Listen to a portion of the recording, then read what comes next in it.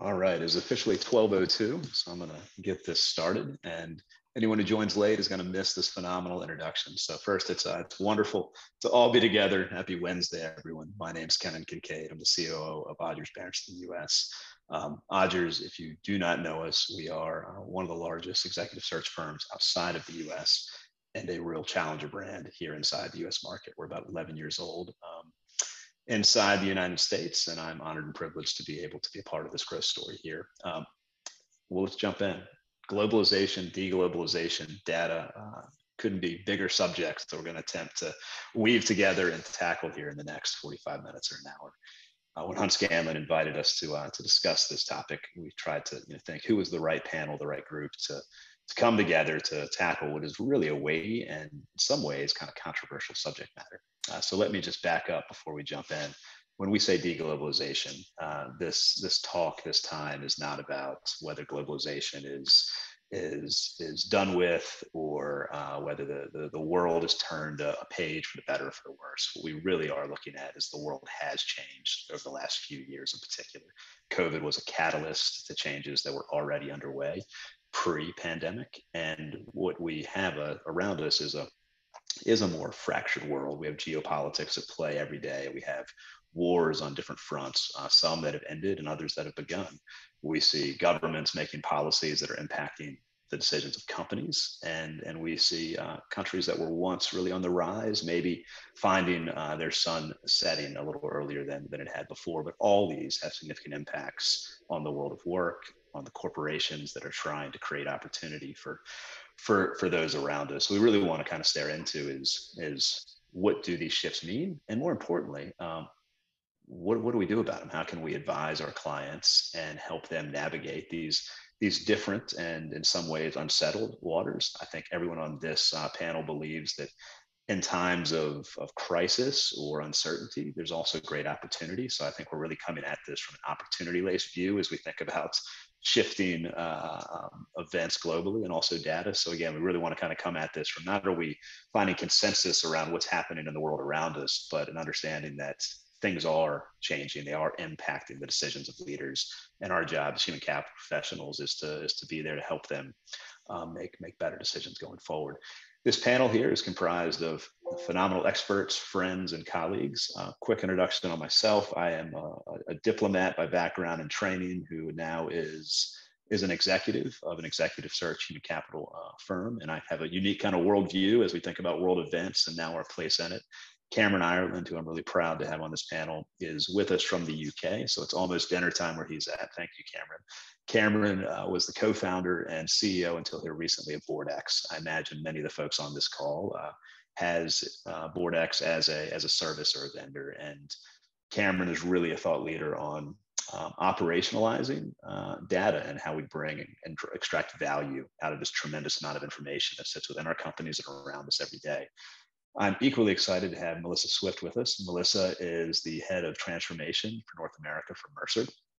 Melissa touches many different aspects, I think, of the subjects we're talking today. I mean, Mercer is a data-led, driven company, but really thinking about human-centric decisions based upon those things. And Melissa is go as far as say one of the best in the industry, one of the most creative, and I think one of the most optimistic as she thinks about where we are, but more importantly, where we can go. And one shameless plug for Melissa is that she has just finished writing a book. It's been a labor of love during the pandemic, titled Work Here Now.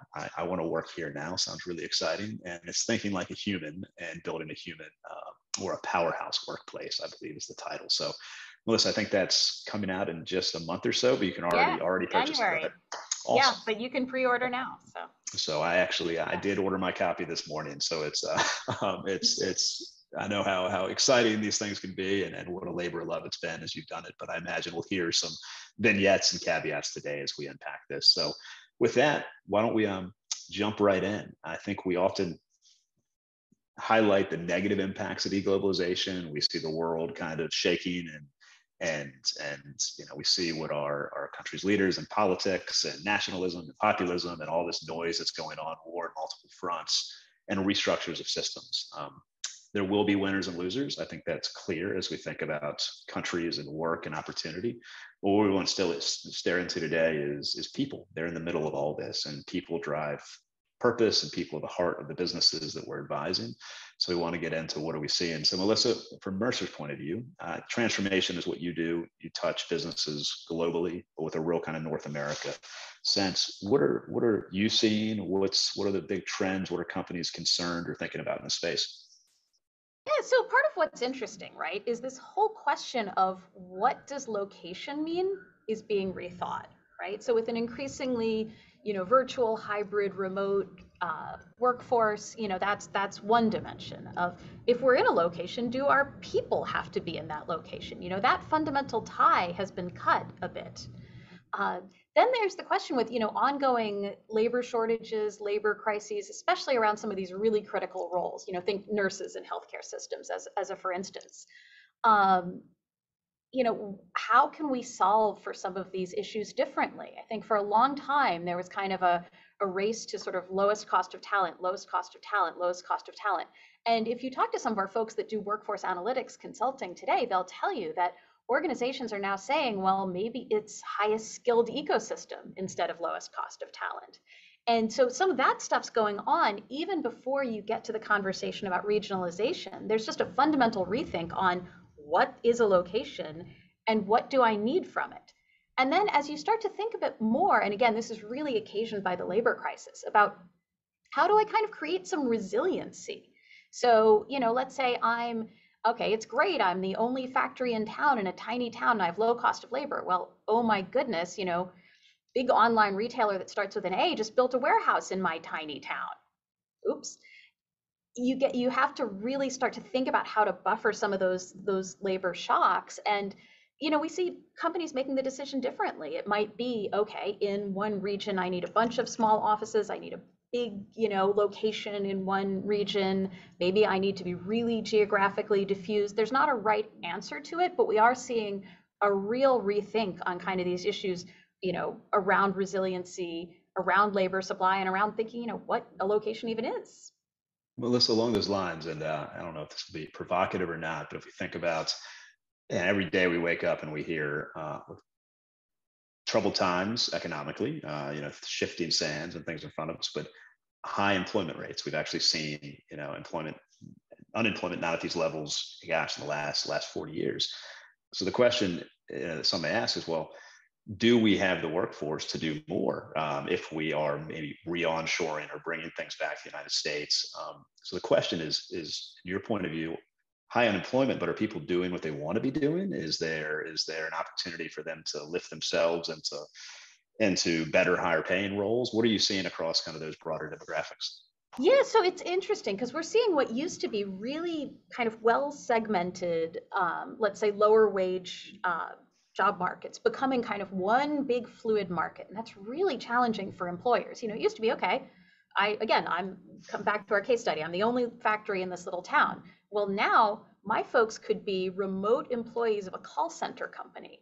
Because guess what? The skill set between being a factory worker and being a call center employee, maybe it's not, for that percentage of workers that have the EQ or whatever, maybe there's more transferable skills than I ever thought between those jobs, and location was the only barrier. So, when you start to rethink those pieces, right, it gets very, and it's a strange time too. If you think about it, I'm thinking about cost cutting in my workforce, but I've also got dozens, if not hundreds of open recs at the same time. And putting that equation together, and to your point, is there a potential for workers to do more? Quite possibly. And we're seeing organizations make concrete moves to showcase career pathing.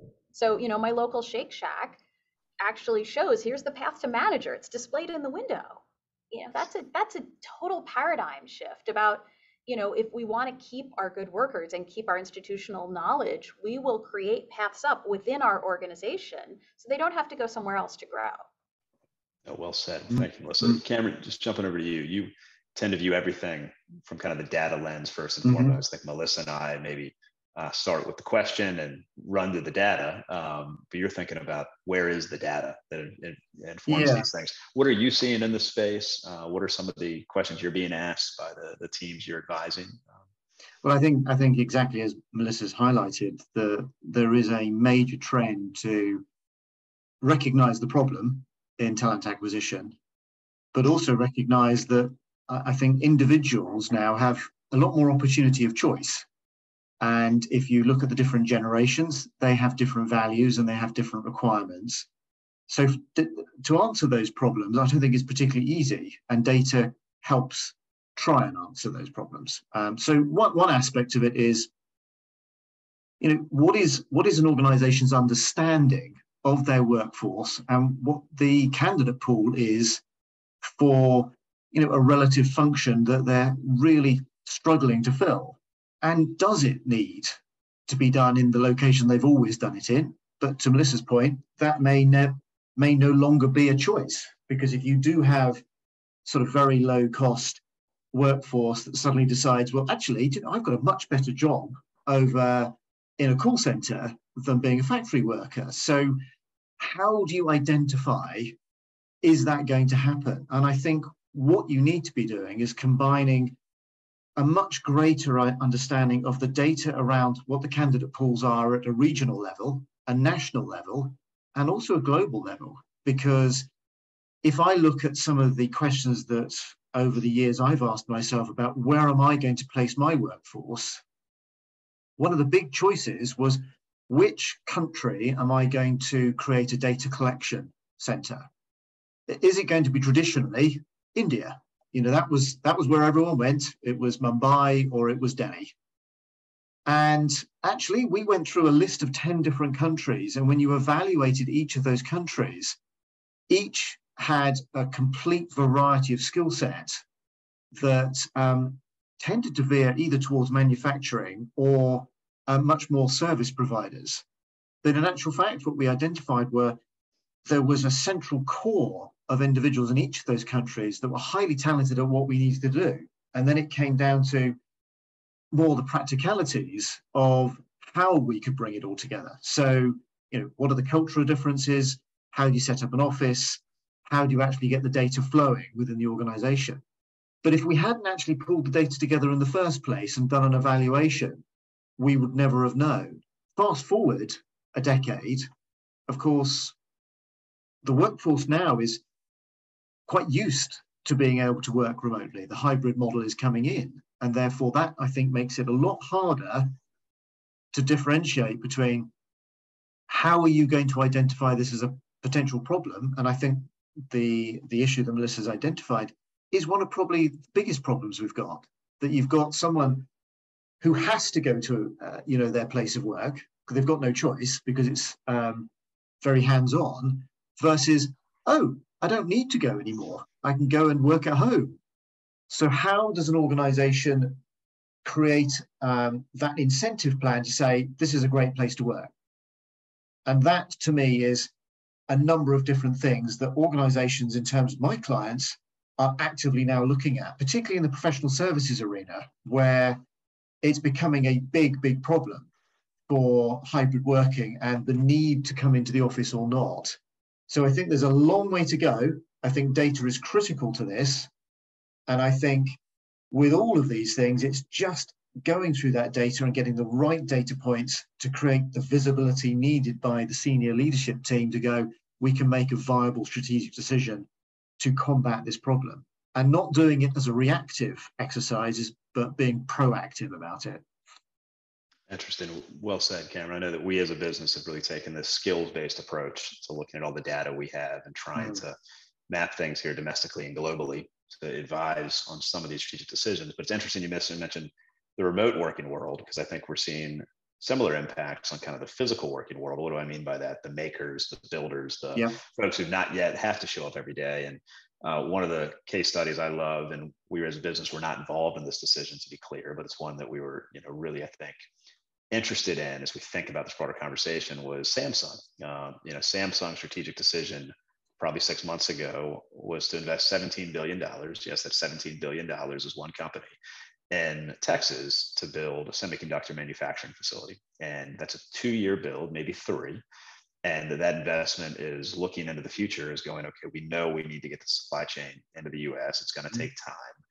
And they looked at demographics, workforce dynamics, the type of skilled labor that they would need inside that facility. And that's very much where they made this massive, I mean, talking about infrastructure decision that was based upon, in large part, human capital data, right? They needed to know that they could show up there and not just get tax incentives to build and do the things the states love to do, Exactly. but know that the workforce of, I think, is 3,000 people, we're going to be able to, move in to that facility in the next 2 years. So I think it's quite fascinating where data, on one hand, to your point, is the driver of the remote world, and also this thing that will remain, the physical that we're yeah. in. And I think a really important point that you mentioned right at the beginning, actually, Kennon, is it is very, very easy to be swept up by the data revolution, if you like, to say, well, we're going to go through, all the data points and that is the answer. But at the end of the day, human beings are human beings, and you have to have the ability to analyze the data and have, I believe, an indicative path to take, but then apply the more subjective elements around what are actually people going to be incentivized by, what's important to them as an individual that will make Samsung, in this instance, a company they want to go and work for. Because I think it's fair to say that the latest generation that is now joining the workforce are going to be very much looking at what does this company offer me from a variety of different aspects. It's not just money. Oh, Melissa? I was just going to say the generational piece is interesting. I just wanted to pick up on that because we had some interesting findings from every year we do, and this year's results aren't out yet, so I'll talk about last year's, this Inside Employees' Minds research. And one of the things that really struck me from last year's was that we had, we have methodology around unmet needs of employees. And for everybody below 55, mental health was a top 5 unmet need. And then it falls out of the top 5 entirely.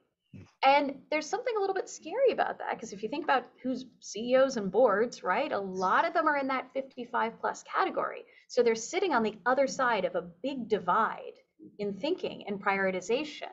And so that's why it's really important to kind of do that employee listening work with your workforce, because what you may intuitively see as a need may not be the needs, be it generationally or by gender or by ethnic group or whatever. Our unmet needs work surfaced a lot of differences between populations, but that was the one that really struck me, is it was so top of mind, except for the group of people running organizations.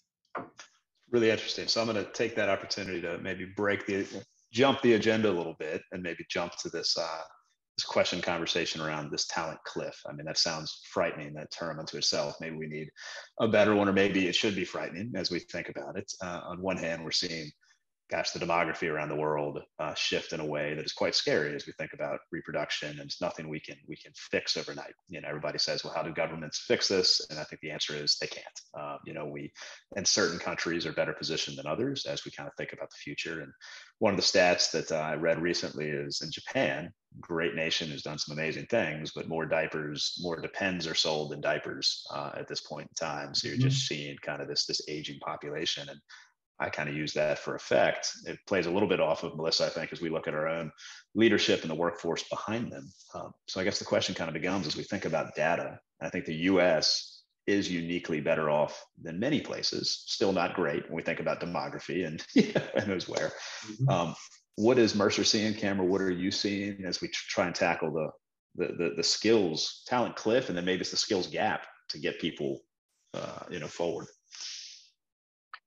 Well, I think you make a really good point, Kennon. And I think certainly from the UK perspective, but also from my experiences in the US over the last 12 months, this is a problem that more and more boards and executive teams are becoming increasingly worried about.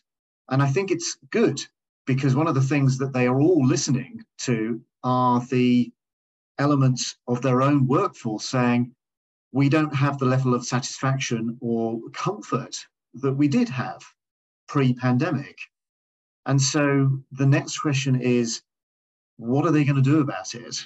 And that is a question that, funnily enough, I've been involved in a number of discussions with CEOs, firm-wide leaders, managing partners of professional services firms, all who have the same question. And to your point, Melissa, they are all probably over 45, 50, 55, and they are really, really struggling to try and identify how the younger workforce, in the age range of 20 to 35, are actually thinking. So to me,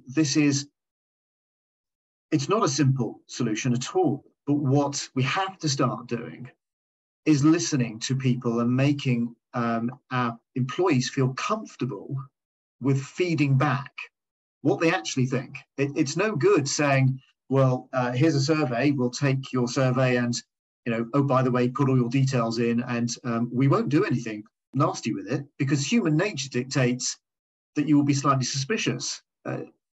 What you need to do is get the trust of employees so that they feel, okay, I can contribute and I know that I will be listened to. And should I want to discuss it with a member of senior management, there is a path for me to do that. I spoke with a managing partner of a very successful accountancy practice in the UK who pride themselves on really focusing on the ESG agenda, broadly speaking, but one of the aims was to ensure that their employees felt they had a complete forum to discuss this. And they ensured that every discussion had all of the different age ranges in that discussion forum, so that the company and the leadership team could get a really clear sense from the data what they needed to do. Have they been successful? Well, I think the COO was very open that they certainly are more successful than others, but they also realized that it's still quite a big mountain to climb. But they have done something about it. And I think that what I saw in this particular meeting was there were probably 10 other CEOs and managing partners all nodding their heads saying, that's brilliant. I have a direction that I can now take. Fantastic. So I think let's not think it's an easily solved problem, but let's take the first step and get that transparency going and really encourage our employees to start talking. Yeah, and I'll just add, we did a piece of research recently that showed that everything else being held equal, that while age doesn't correlate one way or the other to employee performance, tenure does. So there's, there's a virtue to retaining the folks you have. And then when you kind of match that up with that natural demographic cliff, right, there's some anxiety about losing that group of older workers, because there's a true performance benefit to their tenure. So some of the interesting strategies we're seeing organizations employ is, for instance, making that off-ramp a softer one, right? So maybe it's just not, I hit 65, although 65 is a bit of a dream these days, hit whatever age and retire. It's okay. So then I go half-time, I coach, I mentor. And it's nice because it does hit some of the needs we're hearing articulated from the younger populations of, I want presence, I want coaching, I want mentoring, I want real-time feedback, and it can be hard within the construct of the business to get that from, workers charging through their 40s and 50s, but maybe somebody in their 60s or 70s, can get involved and can be a better part of that equation. So I see that as a really constructive solution to some of these demographic issues. And again, providing greater degrees of flexibility really helps. If they can, move to a retirement community, somewhere in the southern part of the United States and continue to work remotely, right? That helps. There's all sorts of ways to kind of make that happen and really continue to include that group in the workforce, because I think there's an acknowledgement that they have a huge amount to contribute. And again, it's moving away from that mentality of sort of strict, everything's driven by costs and they're expensive and get them out the door, right? It's okay. It's about value, and that group has a huge amount of value. Well said, Melissa. And I think we're seeing it, statistically and anecdotally at the really senior levels of not just the executive, but also the subject matter expert space. And we've had clients that have spoken to us about engineering talent, advanced engineering talent, going, we don't have yet the muscle memory of the up and coming workforce or to do what we need.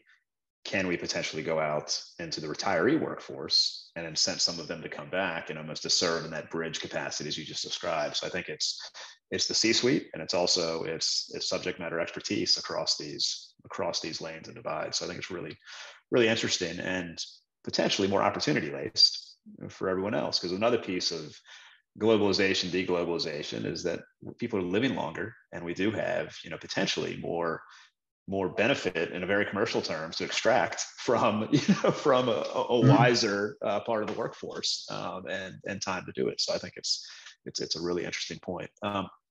Just moving on to another interesting topic. I know we've got some questions coming in. We want to definitely save some space to hear from everyone and jump to it. But organizational structures, and I know that we've seen a move over the last many years towards less centralized, hierarchical to more matrixed, versions. Mercer, you're a wonderful example of a highly matrix organization that is global, right? So, but as we see the world, regionalize, or whatever terms we want to use a bit, are you seeing clients move faster towards a more localized model of leadership, less command and control, or what's happening in your points of view, Melissa? I would say we're seeing a really healthy conversation around centralization. That, on the one hand, yes, if you had geography as a dimension of your matrix, that got really weird when your workers just moved everywhere, right? So that's a confusing aspect. But more than that, I think there's a healthy conversation about what actually needs to be centralized and what goes well centralized and what just doesn't. And in certain functions, you feel a lot of push-pull within the HR function. As for instance, there was a huge move towards centralization and shared services and really thinking about a lot of these things in a joined up way. And when you talk to our HR transformation experts, they'll tell you that was the right move. But then you get this tension of how do I reconcile centralized agenda from central HR and everything that continues to bubble up through the BPs, through the business, right? And that sort of top-down, bottom-up conversation, every function in the organization has a version of that, less so in finance, probably more so in IT, right? With all the shadow IT, things like that. And so it's when you then add the geographical layer, it gets I think really complex, but the kind of key thing is to look at what are your actual drivers of business value, right? Not what feels good. Sometimes it feels good to centralize or decentralize things, and it's not connected to business value. And this is a big theme I talk about a lot in my book, is that we have kind of some of these beliefs about how work should get done. And we've got to sort of stop for a second and say, okay, what is the real thread connecting how we do the work to the value generated? And I think centralization is a great one to do that around, because it hits so many of our kind of emotive things about either, I want to just be able to tell everyone how to do it, or I don't want to be told. And you have to kind of take the emotion out and say, what's going to really work for the business? Cameron? Yeah, I mean, it's very interesting having experienced both myself and also being in the fortunate position of then advising clients on this very fact. I have mixed views on it. I think that you can see centralization as a wonderful means of helping large organizations really drive through efficiencies.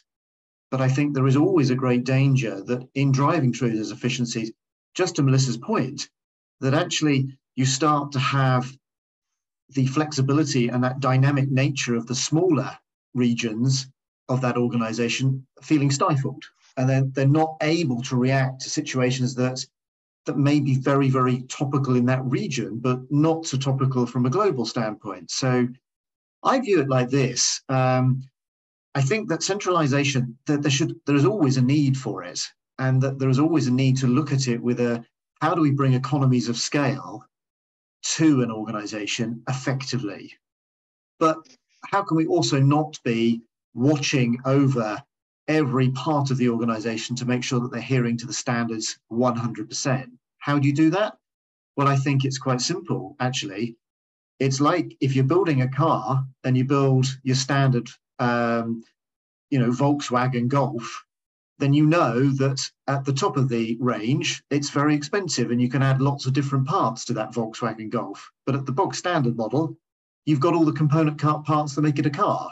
So if you apply the same to, say, a technology or an HR function, which I appreciate is quite simplistic, but they're both highly complex areas, you can start off with having very common areas that apply across the world.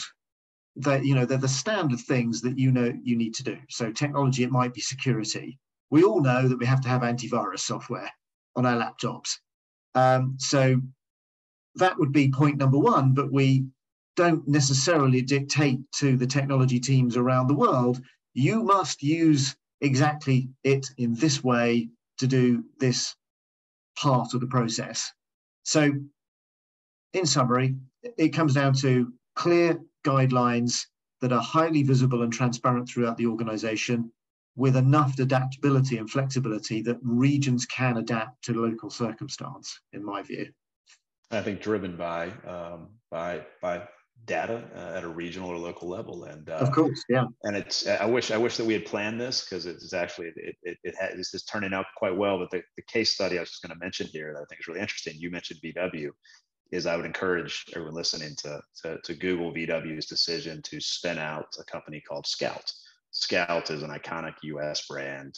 International Scouts, I think, existed in the 70s before that business stopped producing these trucks. But they made a German, very structured, hierarchical, well-run company made a decision to spin out a unique brand run by its own leadership team, almost with VW as an investor, leveraging some of their tools and resources to stand up, but to build a brand new car company. And they did that because, at least as I understand, reading the news and following the decisions, is their analysis of the market, the data, the supply chain, the resources, was to make that a uniquely American product designed for a certain set of customers, built in a certain way with the supply chain fully integrated, in the United States, and also to be able to take advantage of unique tax incentives and other things that they wouldn't be able to do if they were not a standalone entity. So I've continued to see other examples like that over the last couple of years, which are really, I think, novel for traditional companies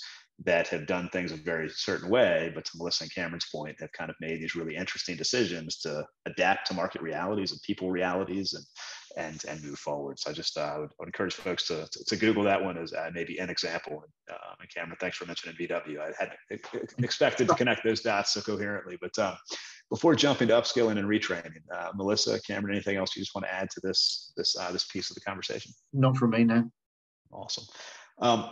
This is maybe what I personally think is maybe one of the most opportunity-laced, exciting parts of regionalization, or however we want to describe it. There will be, I think, some winners outside of the US in certain markets. We often read about Vietnam, Malaysia, Thailand will be the beneficiaries of some decisions to leave markets like China. We'll see similar instances in places like Europe. But as we all sit here in America and in the UK, kind of really connected economies, I think there's a real chance to think about some of these forces at play that allow us to engage parts of the workforce that have historically been marginalized or left out or not given some of the opportunities. And I think that's, maybe a challenge to everyone on this call and all of us to really think deeply about is where can we impact this space? Melissa, I'd just like to maybe start to you. What are you seeing there? What's interesting? What's happening?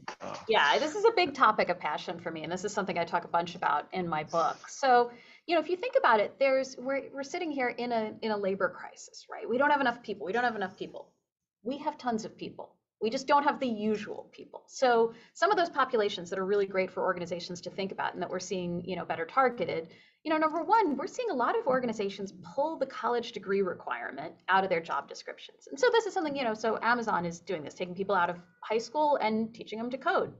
Pretty straightforward. But a lot of organizations are saying top to bottom, none of our job descriptions should have that in there. I mean, 60% of job descriptions in the United States today have a college degree requirement. And 60% of jobs don't actually require that level of that exact training. It doesn't actually make sense. And it really skews the demographics, right? You end up with a much more homogeneous group you're drawing from just that one bullet in the job description. So non-college educated folks are one population. I think formerly incarcerated folks, that's another really underutilized population. I mean, the unemployment rate for that group is something like 27%. And there's some great multi-decade, very successful case studies at places like Johns Hopkins, where they've been hiring formerly incarcerated people for years with zero incidents, same performance, and higher retention than their overall employee population, right? So hugely successful. More recently, you've seen Hilton is starting to hire those workers, JP Morgan, and interestingly, with legal change. So, for instance, in New York State, the laws around marijuana have changed. So you have formerly incarcerated people where what they did is not a crime anymore, even, right? So you have these populations that are sort of not attended to, and you have to do things, by the way, differently if you want to hire folks without a college degree, formerly incarcerated people, people who are highly trained but not necessarily English speakers, right? That's another great population to target, where the only training they need is English language training, and they've got all the skills to do the work. Something like 16% of the workforce in the United States is foreign born, and we don't do enough to kind of take in and support that population. So there's all these kind of groups just hiding in plain sight. And then what you have to do is change your lens on talents to make sure that you're not formally blocking folks from applying, and that also your talent acquisition process supports them applying, which is a different thing than just not excluding them. And then you have to change your view on what training and upskilling means, right? That it might be a coding boot camp, it might be an English language boot camp, it might be how to navigate a modern, flat structure organization when you spent the last 10 years in a highly hierarchical prison, right? There's all kinds of different ways that we can reskill and upskill people. And the more creative you get, basically, the more great workers you get access to. Well said, Melissa. Cameron, I guess when I think about data, there's a piece of this, which is a challenge of where do we find even the right information around some of these historically marginalized groups or folks that there's an opportunity to upskill, because there's they're not all on LinkedIn like the three of us are in the same way, and yet we want to make sure, of course, we're protecting the information that's out there. But are you seeing businesses lean into this space and say, hey, Cameron, where do we go to find this talent pool? I am actually, yes. Increasingly it's where can we find data across the board on a number of different subjects. One is, of course, talent acquisition, and it's principally around trying to get a better transparency around the candidate pool and gain a deep understanding of just how we create that list of candidates that could be eligible. Because I think, Melissa makes a great point. The traditional methods of creating that long list of candidates, that your starting point is where you must have a degree or you must have a particular set of qualifications, I think misses out a huge number of individuals. And so the starting point for me is always, well, have you looked at your own organization to start off with? But then if you haven't, have you looked at the network that can be engendered from your organization? So it's actually asking people within the organization, well, do you know someone that could fill this job? And I think it goes a little way to identifying those people who may not necessarily be in LinkedIn, but it doesn't solve the problem. So therefore, it's actually starting to look at how do you identify data sources that may be a little bit more niche, that are specializing in capturing data around individuals, and they can be everyone from former members of the armed forces, people that may have a criminal record, people that have actually retired and have decided they don't want to work. So one of the big things we have in the UK right now is health professionals that have, for whatever reason, left the profession, and the data to get those individuals back again is not as clear as one would think, because they may not want to be coming back to the profession. So it's how do you find people that need to have something that's going to incentivize them to come back, but at the same time, you've got to find them first. So I look at various areas that you can do this. The first is, regulatory bodies, any form of trade body that individuals like this might be in. And that's very easy to say, but you can have people that are incredibly talented, say in the construction industry, that manage tens of $1 million construction projects. They won't be on LinkedIn, but they are amazing at managing highly critical, highly stressful situations. Well, how do you find them? Well, there are a number of bodies out there well, they probably are, members. It could be a union or it could be something similar. So I think you have to be flexible. I think you have to think outside the box. There is no right answer to this, but you can't just narrow the focus and say, let's go to the traditional areas for data. You have to look almost everywhere you can, quite frankly. Cameron, I think it's what compelled us, the business, to kind of get into the big data business, for lack of a better term. Exactly. Is to try and isolate and illuminate some of these skill sets if you can.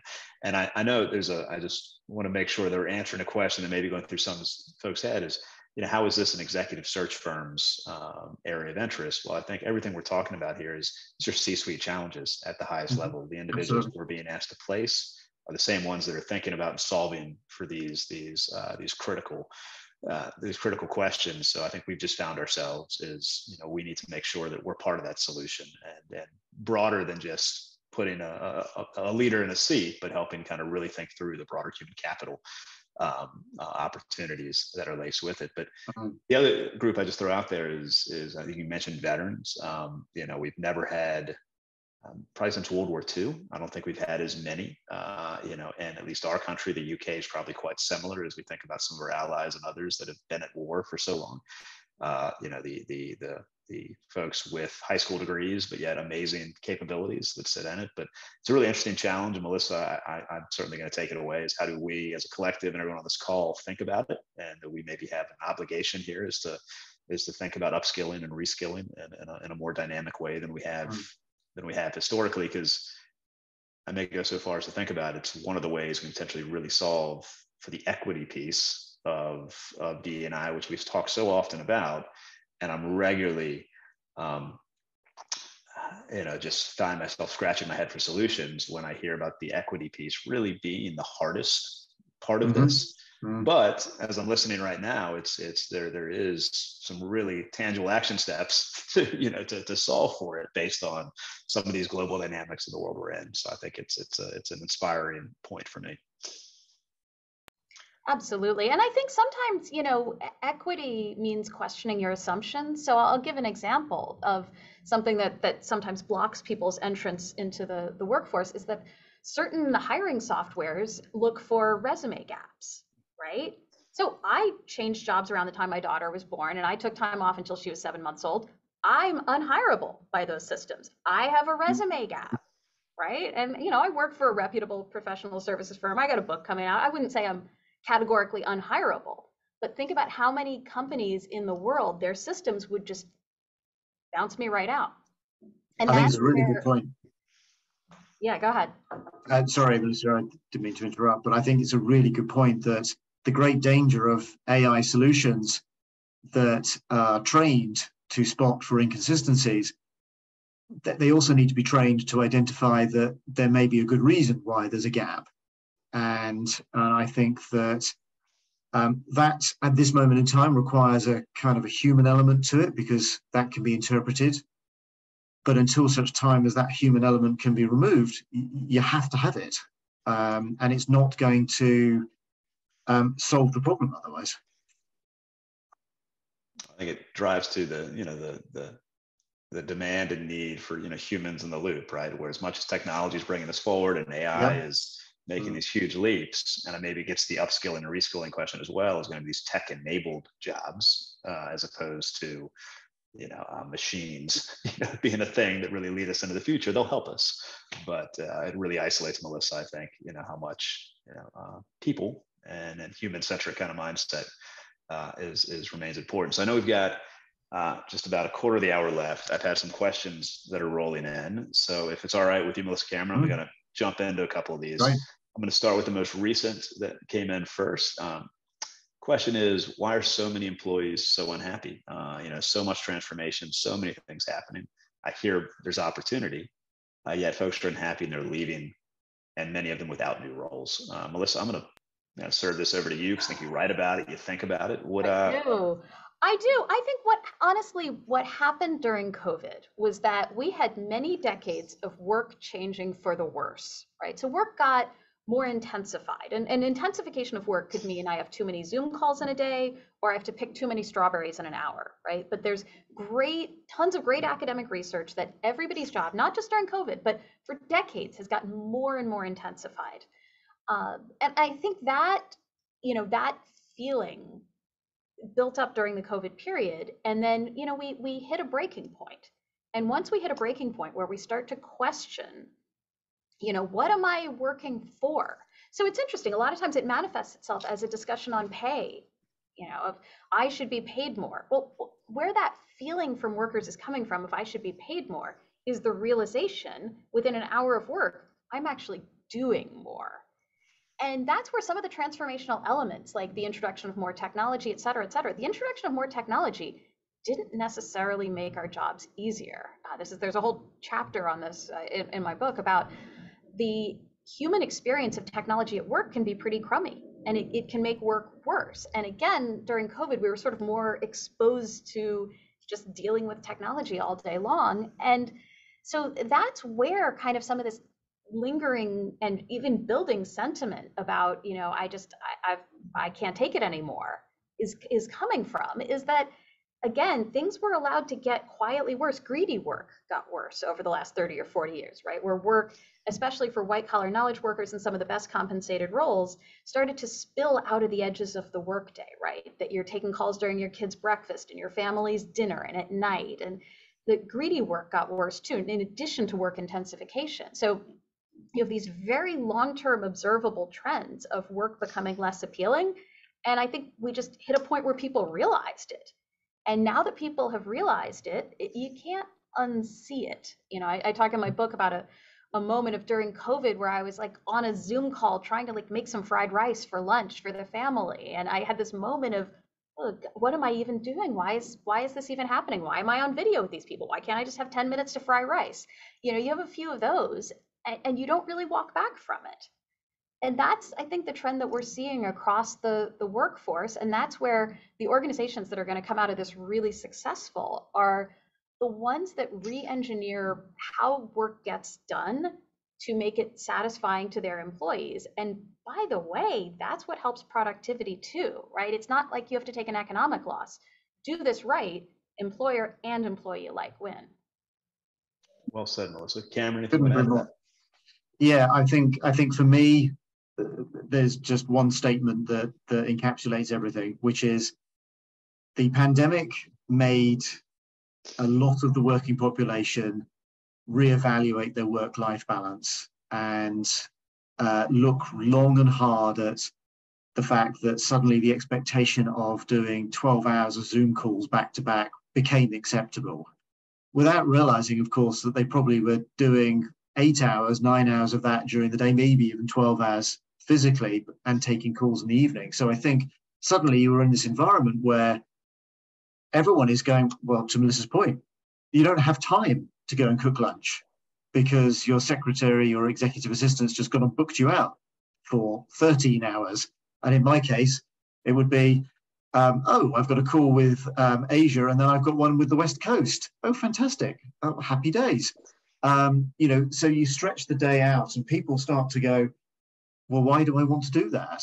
And an interesting fact that, and I don't know how this plays out across all of the sectors and industries, but if we just take financial services, for example, I think many people are questioning, well, I know that you can make a lot of money, but is money now enough?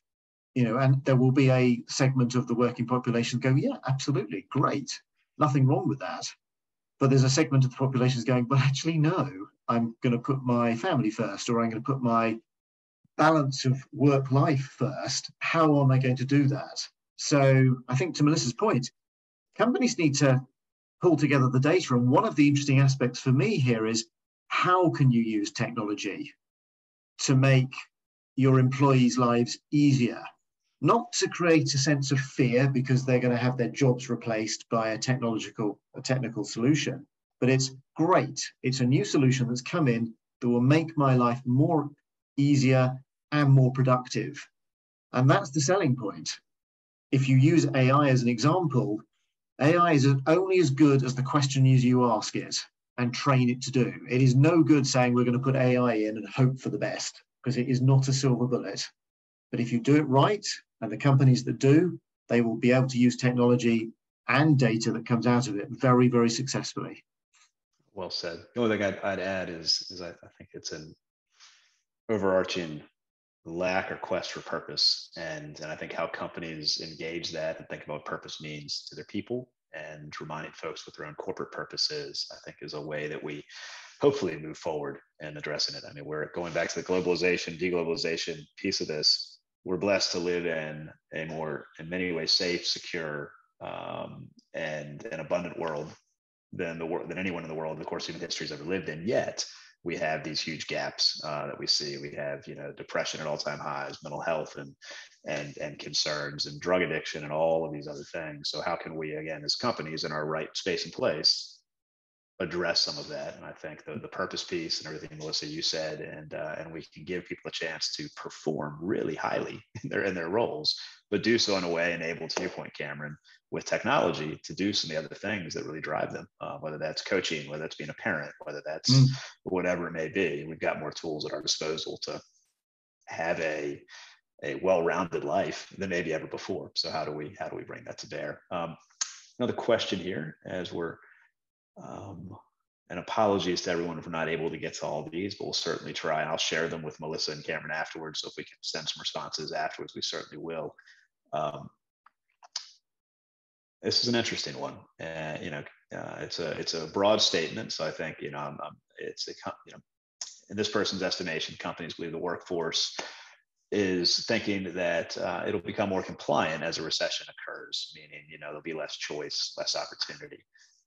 What this person is asking, it seems the demographics do not support this, right? So companies believe one thing, the demographics may say another. The only thing I would start with, I think if companies are really viewing things that way, I'd probably say beware. But I'm sure Melissa has some other things to add. What are you seeing in that space? Yeah, I mean, first of all, I think fundamentally this is a question, and Kennon, you're sort of alluding to this. The companies need to fundamentally reset on that. The foundation in some of the research for my book, it really became apparent that human resources as a function was created to basically suppress violent clash between labor and management around the turn of the last century. So, that mentality has persisted of thinking about this in terms of a power dynamic with the employer firmly in control. And from everything we know about human psychology today, that's not a productive way of looking at the world. Right? Again, let's move from an I win, you lose to an everybody wins world of sustainable work. And I think that's part of what we're seeing show up, is that it wasn't going to be this sort of thing where there was a labor crisis and employees had all this magical power, and then the magical power was going to disappear the second there was a recession. I mean, that's not the reality. The reality is there have been these structural changes around everything from the way employees look at the world to, again, the very structure of labor markets becoming more fluid. And then those are not reversible changes. But fundamentally, we have to stop looking at it with a power dynamics lens, because not because it's wrong, which it is wrong, but it's unhelpful. And it's not good business to look at it that way. And I think when we look at creating the wins, for both groups, that's where we start to break through some of those long time kind of productivity barriers of why do we spend all this money in technology and not get more productive? Well, if we looked at it with a win-win view, that's where we get the productivity step change. So I think it's really interesting, and maybe just to from everything I think we're talking about is with a commercial view, right? All of this is about how to optimize companies to do better. I think it can oftentimes get, well, we're just trying to placate a workforce, or the people's revolution that now folks are responding to. No, it's really about, I think to your point, how do we build a powerhouse workforce, to use the title of your book, right? It's doing these things to optimize your performance as we go forward. So I think it sometimes gets lost, but there's one other question. I think Cameron, it touches to you from a data point of view. So I just want to make sure we get to it. Is are there any metrics that you've seen that assess any correlation with remote working or the rise in remote working to individuals' willingness to move from company to company? Is there a lack of stickiness, I think is really the question, because of this remote work environment? Or loss of loyalty? What have you seen, or is there not enough data yet? So I think that from what I have seen, there's definitely the data is growing on this. And I think that, interestingly, I've had some very real examples of views being challenged around what the social mobility of the workforce is, and also, how prepared people are to work remotely in different parts of the US. So I think there was always a preconception, well, if you're on the East Coast or in the West Coast, then that's kind of where you might base yourself, and that's where your company is going to be. And you might not necessarily feel that comfortable with suddenly working for an East Coast company if you're based in, say, Sacramento in California. I think that's gone completely out of the window now. And I think that how that's being reflected is, if you look at, and I can only really talk about sort of the technology resources that I see at the moment, the average salaries for technology resources seems to have normalized across the states a lot more than it was historically. And that tells me that people are now staying where they live, but they are working for companies increasingly that are in completely different locations, and there may be satellite offices. So that's where the data is starting to be collected, because you start to get organizations like LinkedIn that are breaking down how many employees do you actually have based in California or in Texas or in New York. And if you happen to have just one office in, say, Chicago, well, that's a very interesting statistic, because that company's successfully brought together a remote workforce. What I haven't seen, and I would love to know if there is a universal data set out there other than organizations like LinkedIn, is a data set that is actually monitoring how people are using remote working. Are they coming into the office?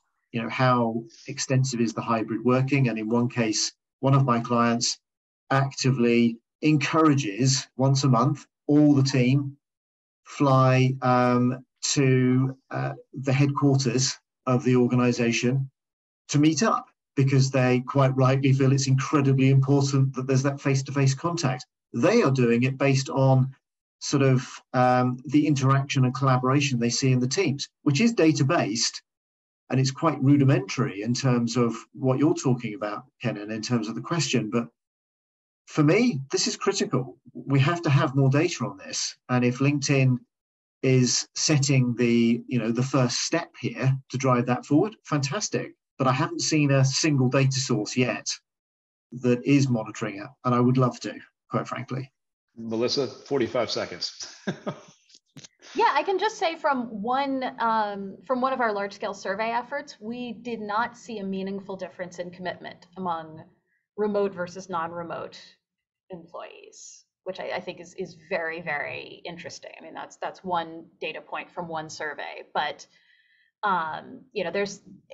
there's something fascinating there, and I think this is one of those ones where we got to watch it. To your point, we don't have a complete data set, and we don't have a long-term data set. Exactly. How people feel right now versus how they feel in 6 months might be completely different. So, 10 years from now, we're going to have some great data on this front, but I don't think we do yet. Thank you both. I know we've just got a few seconds here. I want to stick to time. Thank you to everyone who joined us today. I hope the conversation was one that added some value, probably posed or resulted in more questions than answers, which was, I think, the point. And again, I'd like to just encourage folks to pick up a copy of Melissa's new book. And I really do hope we'll continue this conversation maybe around the subject matters of her book, and as we enter into the new year. So let us know if this was of value. We're happy to jump offline and go deeper on any aspects of it. But thank you, Melissa. Thank you, Mercer. Cameron, thank you. And I really appreciate everyone's time. Have a wonderful day. Great. Thanks everyone. Kennon. Thanks. Thanks, Kennon. Bye-bye.